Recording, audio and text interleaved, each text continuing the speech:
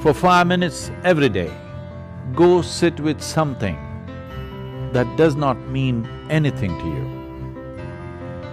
Maybe a tree or a pebble or a worm or an insect. After some time, you will find you can look upon it with as much love as you hold for your wife, husband, mother, child or dog. Maybe the worm does not know this, the insect does not know this. That does not matter. If you can look at everything lovingly, the whole world explodes into a beautiful phenomena for you. You realize love is not something that you do, it is the way you are.